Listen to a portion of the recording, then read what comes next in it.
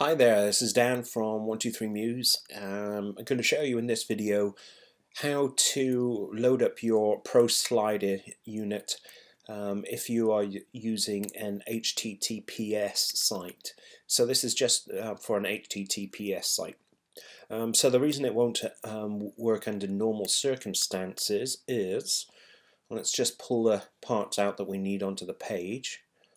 I'm going to bring all the separate parts onto the page.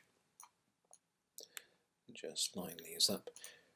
And the reason this won't work normally in HTTPS sites is because it's pulling the runtimes just here from www.museengine.com, and this is an HTTP site that is pulling the running scripts, and so it's trying to pull unsecure scripts into a secure site, which obviously isn't going to work. So there's a really straightforward way to get this to work.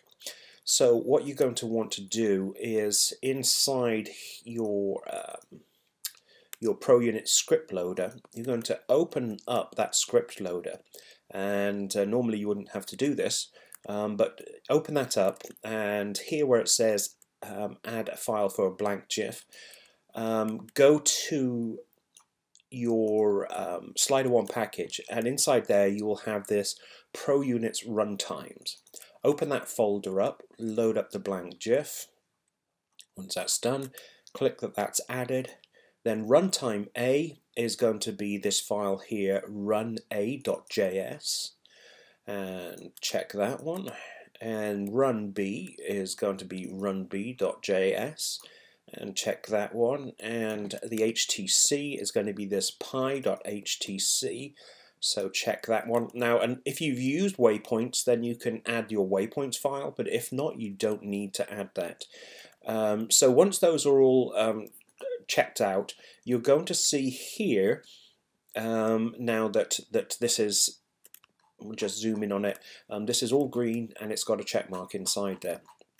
And then there's one more thing that we're going to need to do, is open up our main slider section, and in here in the setup, now where it says runtimes URL, you're just going to put your URL in there, whatever your website is. So https://www.yourwebsite.whatever.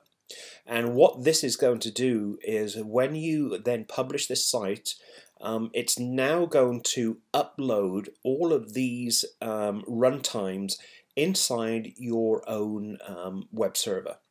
And because your web server is an HTTPS site, it's now going to be, when it calls these functions, it's now going to be calling them, and they're going to be sitting inside an HTTPS environment, so it'll be able to run them. So first of all, what we've done is we've added the files we needed to from the runtime folder, and then we've gone in here and inside the setup, we changed this setup to runtimes URL, and we just changed this to our URL.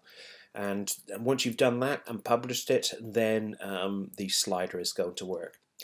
Okay, hope this helps, guys.